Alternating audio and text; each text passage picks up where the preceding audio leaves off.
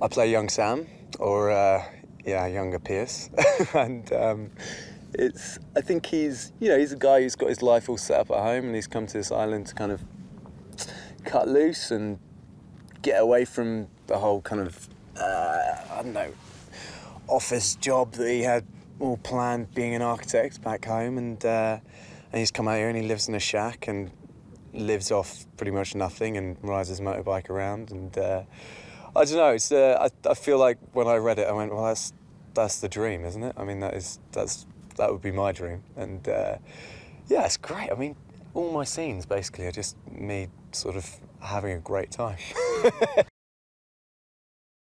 I think why Earl Parker's so perfect for this film is that he's so good at capturing sort of a genuine emotion in a story.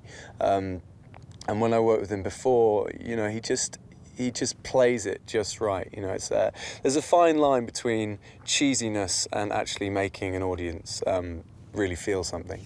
And I think that, you know, with obviously this is a musical and we're using ABBA songs that is, you know, very poppy even when they first came out.